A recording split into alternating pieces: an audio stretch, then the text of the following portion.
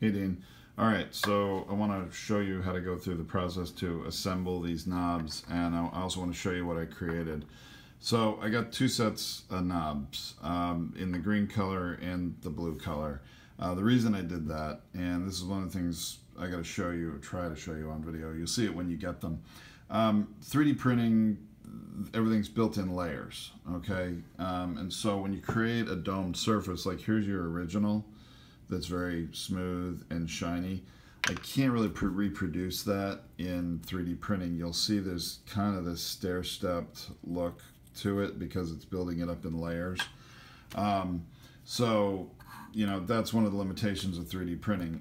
When I did the green ones, I had programmed it to do these really, really thin layers like here, and it made a mistake and it made larger steps in the green, and then I ran out of green material, so I wasn't happy with the quality of that. So I had the blue, so I made 3 more sets in blue with that finer quality. Now that these models are made, I can actually provide you the models. There is a website that if you really want to get them really smooth like this, there's an outsource, you know, 3D printing company that, you know, you can order, load up the file and order whatever parts you want, and I can help direct you how to do that if you want.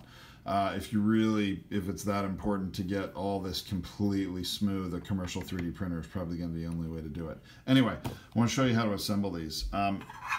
So I did make it out of 2 parts, and this ring at the bottom, you'll notice, has 4 of these little, see that little, I don't know what to call it really, little protrusion that's kind of a little bump there on that surface inside of there, and that corresponds to, you'll see a similar little bump out in the stainless steel. There's 4 of them on there. So I measured and got this part. When you do this, when you fit it in there, I can't hold the camera in this, so bear with me. You know, if you rotate it, it'll get to the point where it actually snaps in there. I just had it and now I lost it. There you go. So when it keys in, it won't rotate and it's really locked in. So these things are designed to press fit together. You want to push it into the bottom of this, and you need to put it on something that supports it. Now I'm using a cardboard box because I'm actually in a hotel room. I'm in Philly right now at a conference. But anyway, you need to use something hard, not a cardboard box. I'd suggest a small block of wood or something, or you know, something hard, because you're going to compress these parts. And I'm not going to permanently do this because I don't know if you want the green. Sorry, hold on. Pause this. No, I guess I can't. I want to, okay, there, I got it. You want to really, you know, key it in so it's locked, and then you're going to press fit in. You're going to take whatever knob you want and put it on there. And they're designed so that the inside of this and the outside of this one are, it's going to be an interference fit, and it's going to seem hard to do at first. You're going to put this over it and literally just with all your body weight lean down on that sucker really hard on the plastic, and it will lock together, it will snap together.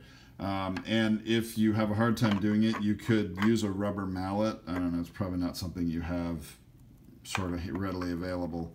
They're pretty cheap if you need to get one at Home Depot, like, you know, $6 or $7. But a rubber mallet would be sensitive enough to not hurt the top of the knob and would force it all together, because you really want to press it together and get a really good tight fit so it won't rotate on this metal piece, and it'll be permanently connected. I mean, you could get it apart with a screwdriver from the underside if you really need to. You could pry it apart, but that way you can choose whether you want to use the green or you want to use the blue, and